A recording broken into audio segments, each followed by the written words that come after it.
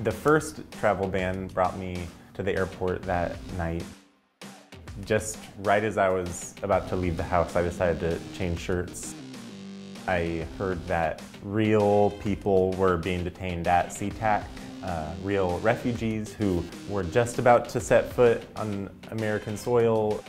The organizers were really amazing queer women of color, and I was following their lead the entire time. We weren't going to leave until the refugees were let free. Then I got pepper spray in my face, and then an officer grabbed me and yanked me by my pink Planned Parenthood shirt. But that's nothing compared to people that get to America and then are detained and they have no idea what's going on. So I know no matter what I'll be doing, it'll be working for the freedom of others.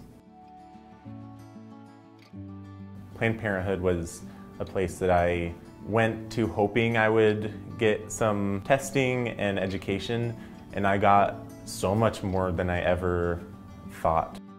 I was a little intimidated walking into Planned Parenthood. My only kind of recollection of Planned Parenthood was that it was for women. It felt like I was walking into a place for gay men. There was like a picture of two men canoodling.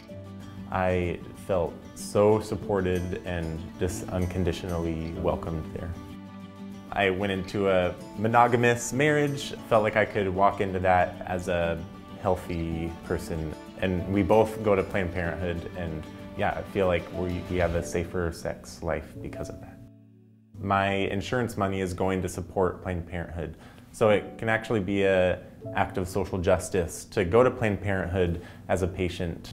Feels like a baseline right that we should be able to take care of our bodies.